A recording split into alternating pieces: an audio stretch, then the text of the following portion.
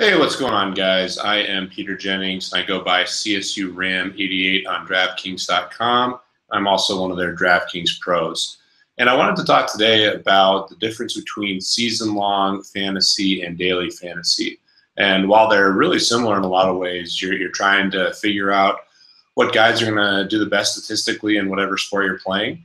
And obviously, there's a high correlation between being able to predict who's going to have a good season, and then also guys that are going to have good games. But the biggest difference for me is just the difference in finding value in players. So in season long, a lot of finding value in players is in the actual draft itself.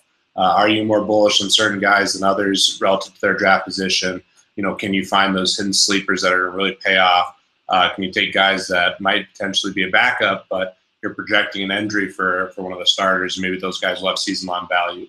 Well, in daily fantasy, it's all about who's going to have that value that week.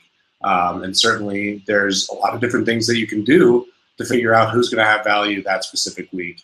And one of my favorite things I tell people about initially that are getting into daily fantasy that have played season long in the past, when a running back or receiver or someone gets injured, you immediately try to pick up their backup in the waiver wire.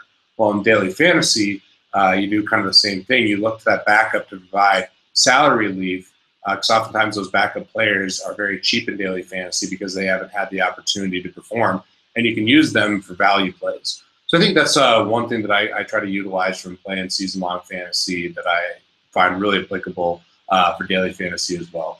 One other thing that is completely separate that's only really applicable for daily fantasy that I think is a huge help, especially for those getting started, is utilizing the Vegas lines. One of the biggest indicators of what's going to happen in games for your individual players is how many points are projected to be scored.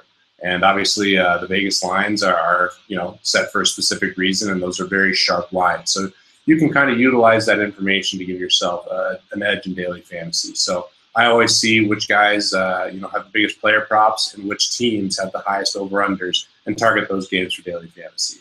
So hopefully you can use that information to start doing well in daily fantasy. And certainly if you've had a lot of success in your season-long leagues, you should be able to apply your knowledge of those players and use it for fantasy. And it really is fun, especially for those of you out there who are watching this, who have had their season-long teams kind of go down the drain.